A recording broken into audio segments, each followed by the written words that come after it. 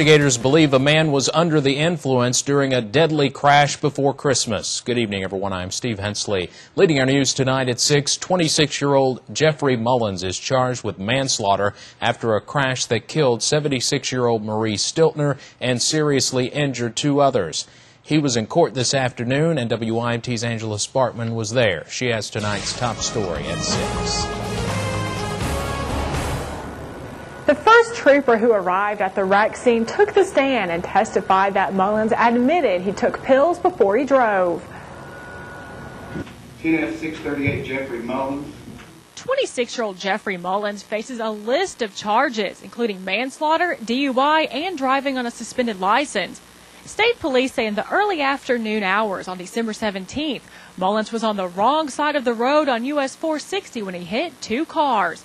Mullins hit one car head-on with three women inside. 76-year-old Marie Stiltner died at the hospital. The other two women survived but are injured. Police say Mullins was also injured, and police made a discovery while at the hospital. I discovered a bag of pills. They were divided, there were like 3 pills divided in half, so there were actually 6 pieces in the bag. Investigators believe Mullins was under the influence at the time of the crash.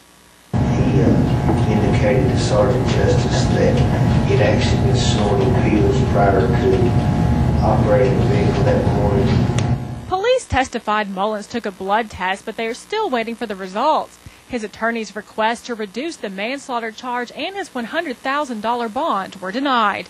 The judge sent the case to the grand jury. And officials say more charges against Mullins are possible. In Pike County, I'm Angela Sparkman, WYMT 57 Mountain News.